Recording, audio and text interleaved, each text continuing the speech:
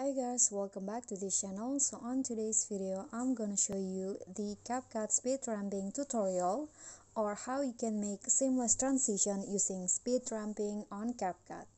So first, you just need to prepare your clips and then click on the first clip, go to speed, curve, and then click on custom and use this setting. So for the first beat, you need to speed up to 2.1,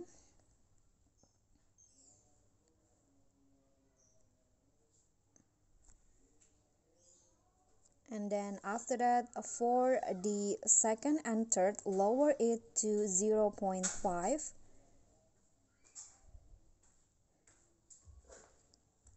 like this. And then on the fourth and fifth, speed up into 5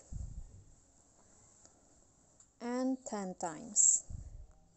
And after that, click on this box to make it a better quality, then click on the check icon. Then just repeat the steps for all of your clips, and after that you can just finish your edit and I'll show you the result.